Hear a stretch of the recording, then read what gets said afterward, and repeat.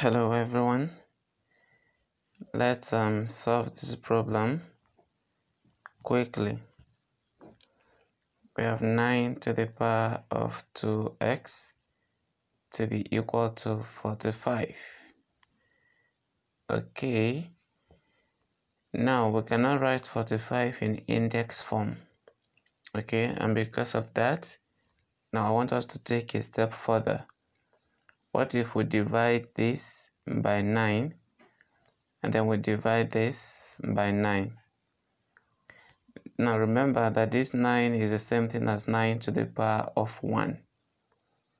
So here now, according to the law of indices, remember if you have anything like a to the power of x all over a to the power of y, this will be the same thing as a to the power of x minus y.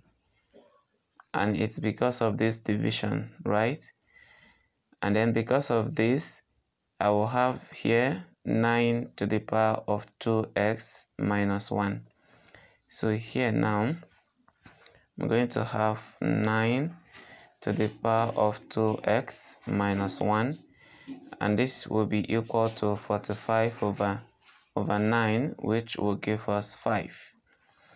We have reduced this to lower terms. And then the next thing we're going to do is to take the log of both sides. So we have log 9 to the power of 2x minus 1 to be equal to log 5. Remember, this is natural logarithm and it is to base 10. Okay. Now the next thing I'm going to do is to take the power behind, because if you have log m to the power of n, it is the same thing as n log m. So the powers can always go behind. And because of that, I'm going to have 2x minus 1, 2x minus 1. This must be in brackets. Then we have log 9. This will be equal to log 5. And now what do I do next? I have to eliminate log 9 from the left hand side. So I will divide the left by log 9, then divide the right by the same log 9, so that this can cancel this, and then we have 2x minus 1 to be equal to log 5 over log 9. And if you press your calculator, you have approximately 0.73.